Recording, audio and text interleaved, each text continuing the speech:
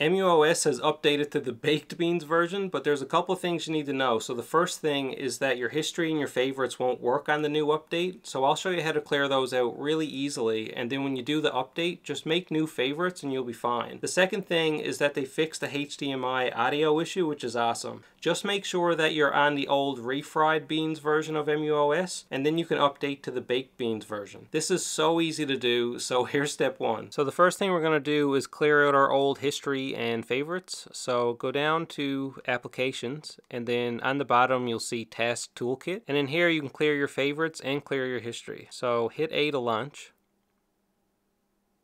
and then go down to history and hit A to launch,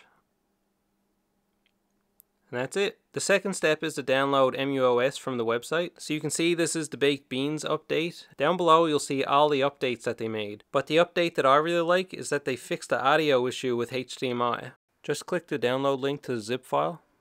Now you have two options where you can put this update in your archive folder. One is you can just put your SD card in the computer and then copy the muOS update and paste it into your archive folder. The second way you can do it is to connect to your SP remotely by putting in the SP's IP address in a web browser followed by :9090. And I'm just going to click on my SD card MMC and then my archive folder, and from here I can upload the update file. And now I have that uploaded to my archive folder, and now I'm ready to update. So to install the update, go down to Applications and then Archive Manager, and you can see the baked beans update in here. Just hit A to extract it.